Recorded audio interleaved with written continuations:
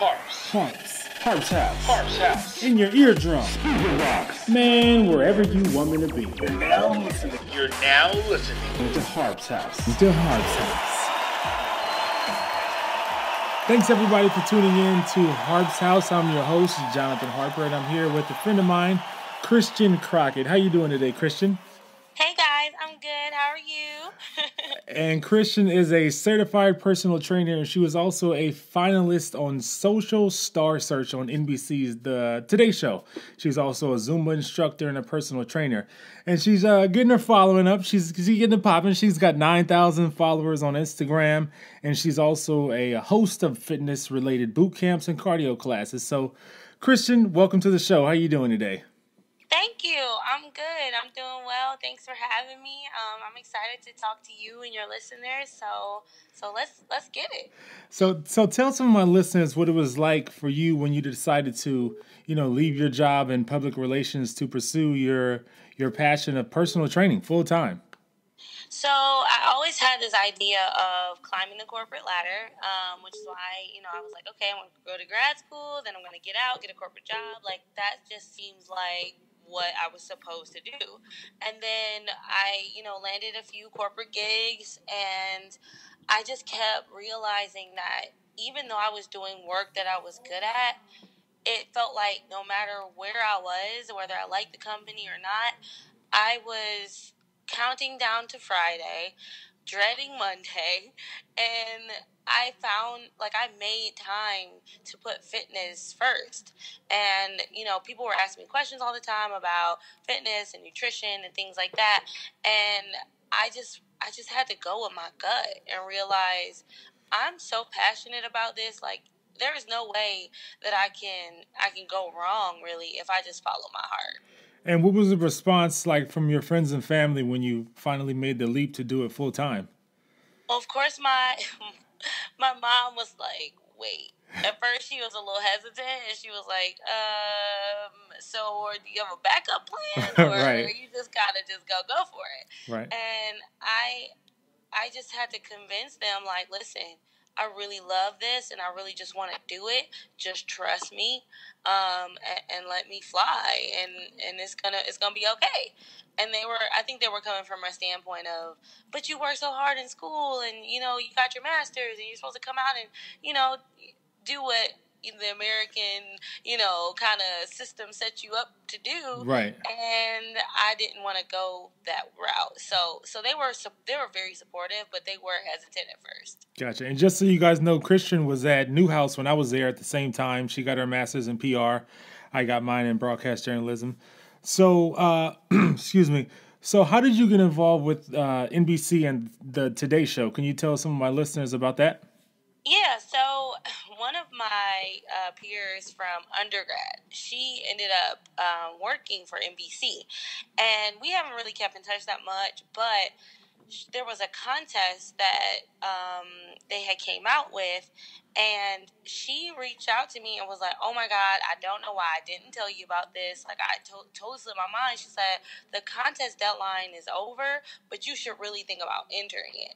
And she sent me the link, and I was like, oh my God. I literally had a day to come up with this video to basically convince them, like, hey, I'm trying to build a brand on social media and, like, inspire people through fitness and about fitness through Instagram, and they were like, "Well, come up with the video, send it to us, and we'll see what happens." Wow! So I made this little video up, and I tried to be as creative as I could. I sent it to them, and I just kind of left it at that. Like, I didn't think at all that I was going to get chosen, especially because it was past the deadline, and the girl who kind of told me about it was like, I'm not sure what they're going to say, but it's worth a shot. So I went for it.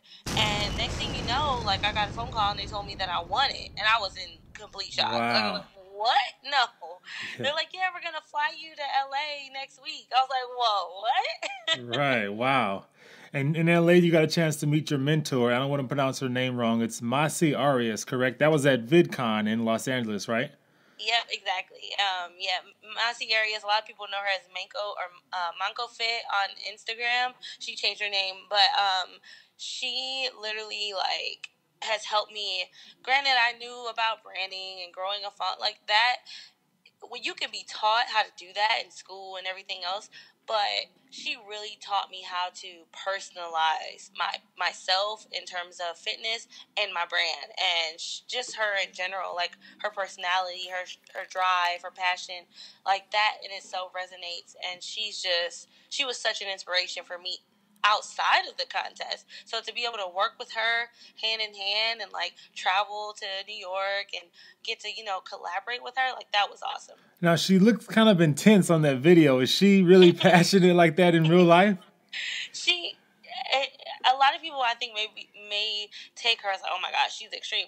She's very, very passionate and very dominant when it comes to, putting out how she feels about things and pursuing her dreams and really going after, like she doesn't expect, or she holds herself to a high expectation. And so it's very type A, and she's just that. She's very passionate. And so when you're around her, it's like, oh my God, like this girl is really what she appears to be. Like she's not just, doing this amazing stuff on social media just for show. Like this is her life. Right. And I see you're certified by the National Academy of Sports Medicine. Now, how important was that for you to get certified versus just giving tips and training exercises and telling people what to eat? It's important, mostly because it adds credibility, one. It shows that you're educated in your field, just like any certification degree or diploma or anything like that. It shows that you took the time to, really invest in your education, because if you're not educated, how are you expected to educate others? Right. And granted, you can self-educate all day, but that certification connects you with other like-minded people who are in the training field, can get you jobs that require the certification, and it adds credibility to your education. So were you an athlete growing up?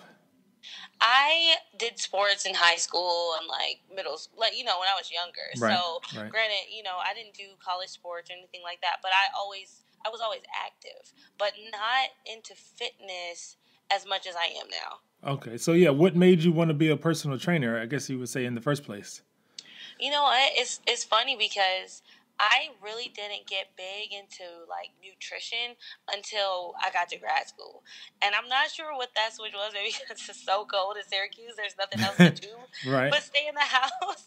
So I remember. Yeah, I cooked a lot, and I really got into eating whole foods, and I saw the way that it transformed my body, and so that really in itself was how I really got invested in learning more about the human body, and that just grew.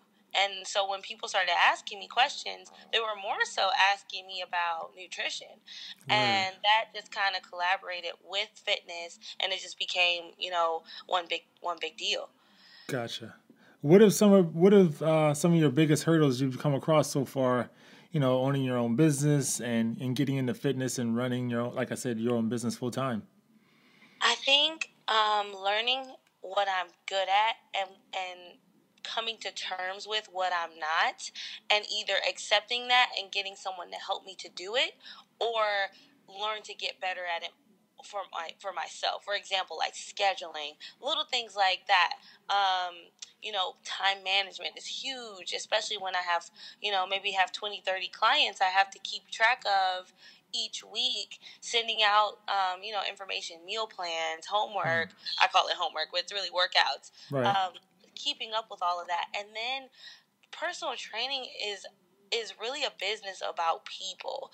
Like anyone, I won't say anyone, most people can be a trainer if they're knowledgeable about fitness and anatomy and nutrition. But learning to work with people and really figuring out what makes people tick, how people stay motivated, that in itself is a very, it's a hard skill to learn, or can be, if you're really not naturally a people person. Right. And I am naturally a people person, but it really took me some time to figure out, okay, what are certain people's quirks? How can I work with them to keep them motivated and keep them on track? Gotcha. That makes sense. Well, let's take a quick break at Harp's house, and when we come back, we'll talk a little bit about how important it is for you and your friends and family to stay in shape and eat right. Again, we'll be right back here on Harp's house. Thanks for sticking around at Harp's house. I'm your host, Jonathan Harper, here with fitness instructor Chrysten Crockett. Now, Chrysten, I was looking up some stats before I brought you on the show because I wanted to have my stuff together. According to the CDC, it says that more than 1/3, so that's about 36.5% of U.S. adults are obese. Now, some of the obesity-related conditions include heart disease, stroke, type 2 diabetes, and certain types of cancer. Now, Chris, why do you think fitness and nutrition is so important today to try and get those numbers under control? It's extremely important because, for one, I think we live in a culture where overconsumption is a big issue, and processed foods in order to feed the amount of people in this country, is a big thing. So with all the additives to our food, the hormones, and not even to mention, the processed sugar and the fat and things like that. Diseases are popping up left and right, and people don't really realize it until they get older, or they're eating themselves into obesity. So, and when focusing on fitness, it's not just about really running or working out or things like that. You have to take control of the things that you're putting in your body, and if you don't focus on both, it's kind of obsolete. Like, you could train all day long, but if you're eating crap, it's not going to help you in the long run. Right. And talk about a little bit how important, like you said, making those small changes to correct, and I guess you would say have better habits. How important is that to, like you said, leading a healthier lifestyle? It's one of the most important, if not the most important thing, because, there's a lot of trends out here where it's like, oh, do the 30-day cleanse or the 25-day fast or whatever you have. When you put a time limit on something that's so important to your life, as far when it comes to health, that's the mindset that becomes almost counterproductive, because you need to really focus on changing your lifestyle, especially if you've built habits that are going to put you in a situation where you're unhealthy. Those are difficult to come out of. So focusing on something that's long term, that's going to be effective for your health overall, that's the most important thing that comes with fitness and nutrition. Gotcha. Now, trainers and nutritionists seem to typically be really busy. Now, tell me and tell some of my listeners, what's a typical day like for you in terms of your routine with your food and your fitness and like your overall time schedule? Oh my gosh. I think anyone can agree that there's not enough time in the day. We're all busy. For me, I didn't add this, but I'm a competitor also. So I do bodybuilding, and food, first of all, food is very important anyway. But when you're bodybuilding, you're trying to grow and retain muscle. It's so crucial to get your timing about your food down as well as your workouts. Mm-hmm. And so for me, I have to do fasted cardio in the morning, which means I have to get up as soon as I wake up and do my cardio. And so because my clients start at 5 a.m., I have to get that in way beforehand. So sometimes I wake up usually around 3:30, maybe 4. That's pushing it. But to get my cardio in, get home and shower, to go back to the studio I train at and train my clients between 5 a.m. to around noon or 1:30. And then between then, it sounds great. I'm done at 1:30, but I have to get my work done and things that I need to catch up on between 1:30 and about 5, because owning your own business never stops. Like, you don't have an off day. Right. And, if I have evening clients, that means my day starts right back up at 5 p.m. and I'm training till probably 8. And during that whole day, I'm eating every 3 hours, so all my food is with me. Mm. And once I'm done with my clients, I have to finish my night, guess what, with my workout and cardio. So it can get pretty hectic. And how many days a week do you try and maintain that routine? Every day, except for Sunday. Sunday is my day where I can just kind of breathe a little bit, get my life together, right, and get organized. Right. And why do you think, like you said, you've kind of established that routine for yourself in terms of establishing a routine of success? Why do you think it's so hard for people to break that cycle of bad eating and just being sedentary, just kind of sitting around? Because with any habit, it takes time to build, and if you spend time building that habit, it's gonna take time breaking it. And so that's why I always tell my clients and my students, you really have to take it one day at a time, and don't pressure yourself so much that you might not have worked out today, or you might not have had such a healthy diet today, because you spent time building these habits. So taking it one day at a time really helps you get into the habit of eating healthy and adding fitness into your life. Gotcha. Now, give me your thoughts. Are you big on these new pop-up fitness classes? I've seen some trainers on Instagram where they say they'll have like a pop-up class in the park for like $5 on a Saturday morning. Or do you think that's not as effective as having, like you would say, a personal trainer or going to a traditional gym? What are your thoughts on those classes? I say the more the merrier. Honestly, if you're encouraging people to get out of the house and do something active, like, I am all for it. As long as it's not causing anyone any physical harm or mental harm, Right. like, go for it. I think that's dope. Gotcha. All right, we're going to take another time out here on Harp's House, and when we come back with Chris, she's going to talk about what motivates her to help others here at Harp's House. We'll be right back. And we're back at Harp's House, and I'm your one and only host, Jonathan Harper, here with Chrysten Crockett. She's a fitness instructor and a certified personal trainer. Now, Chris, what motivates you to succeed? What motivates me is seeing people who think that they might not be able to do something actually reach the point where they do it. Like, helping people really get a habit down to where they create a lifestyle change, that motivates me every day. When my clients or my students are like really down about, where they are in life or where they are fitness wise or nutrition wise, and they start off really just like, I don't know if I can do this. When they reach small wins each week, or they lose some weight, or they, start changing their habits, to see them make those changes and end up, being a better them, that just keeps me going. Gotcha. That makes sense. Now, with your other fellow trainers and people you work out with, do they have similar goals? Like you said, just helping people to succeed and become a better them?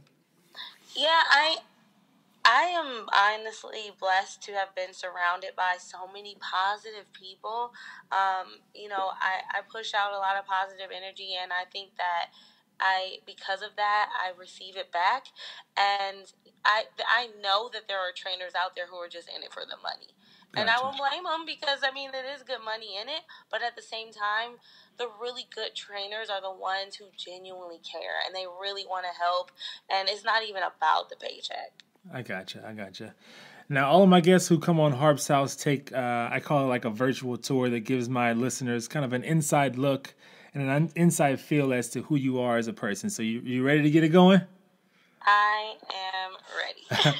All right. If you could only have 3 albums playing in your house, what albums would they be? Of all time, or just all time? What? Okay, first of all, I'm not a music person by any means. Okay. I could probably turn on Pandora and be good. So. Gotcha. But if I had to pick now, I would say Janae Aiko, Sail Out. I really love her. She's so adorable. Probably Drake, Thank Me Later. Okay. And Jay-Z, Blueprint. Okay, I could deal with those 3. Are you a fan of art or any type of photography? I am a very big fan of my best friend, who's an artist. Her name's Taylor Shawnee. You should follow her on Instagram. Okay. She's like a hidden treasure. Oh my goodness, she's an amazing artist. As far as photography, this is a random little tidbit that I like to do. I like to go on Instagram and just type in different cities photographers. And so I'll type in Charlotte, that's where I live, Charlotte photography, and look at, I think, local photographers, like small people who don't have a big name. There's so much hidden talent out here. There's a guy I follow on Instagram named Mr. Carrie J. King. Okay. Phenomenal. And then there's another girl in Atlanta who I found on the same hashtag thing. Her name is Essence Ransom, and I actually found her, and she's done a few photo shoots of mine, and she's like 20 years old but mad talented. So, that's dope. Yeah. So what kind of posters did you have on your wall when you were growing up as a kid? Oh my God, I was such a little like boy band fan girl. I had B2K, which is funny to say. Right. B2K, IMX, I loved them, and 3LW. Those are my girls. That's a random little group of three. Remember those J14 magazines? Right. I used to like buy those just for the little inserts and like have them up on my wall. The pull out. Gotcha. Now, who was your hero growing up? Oh man, my hero, my mom. That might be cliche to say, but seriously, I used to think my mom was some like superwoman. Like she would do any and everything to get things done, and I would just be like, man, like I just want to be like her. My mom's my best friend, and so seeing her grow up, I know has contributed greatly to like the person I am today, and that was definitely my shero. And what advice would you give to your childhood self? Don't put too much pressure on yourself, and don't overthink things, because as long as you have faith and you keep that strong, like everything's gonna work out for itself. Gotcha. And if you were to live in any television family growing up, which one would it be? Oh man, it would have to be a mix between. This is really like extreme ends, but probably the Cosbys. I mean, who wouldn't want to be a part of the Cosby family? Right. And the Proud family. What? I know. That's so random, but seriously, I was like, oh man, they have such a cool family. Like, yeah, the Proud family. And when you were growing up, what did you envision yourself being, around this time? What did you want to be when you grew up? Well, I think I started off like a lot of kids with the doctor thing. I was like, oh, I'm a doctor when I grow up. But I knew I wanted to help people. Mm-hmm. And so when I got into like a realistic stage of my life, I was like, I'm going to be a sports agent. I'm going to be this like big PR mogul, and I'm going to climb the corporate ladder. Like that was my thing.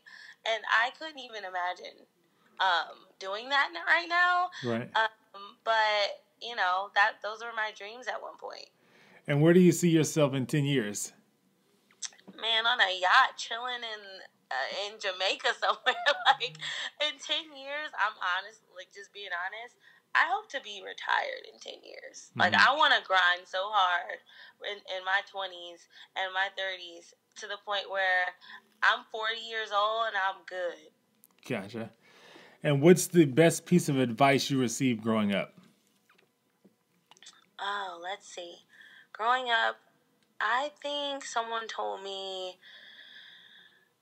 don't ever put yourself in a position that you can't get out of.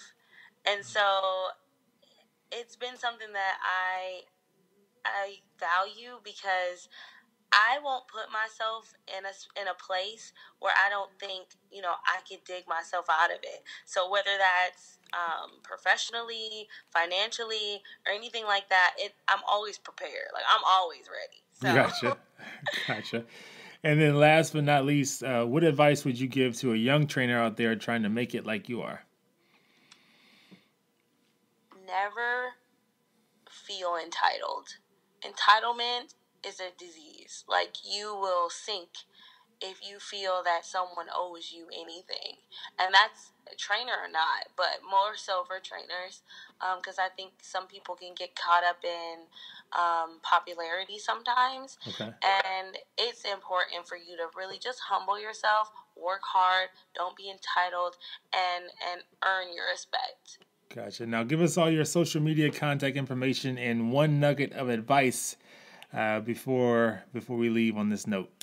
Of course. So you can follow me on any social media handle at Get Fit with Chris, GETFIT with CHRYS. And I like to follow people back.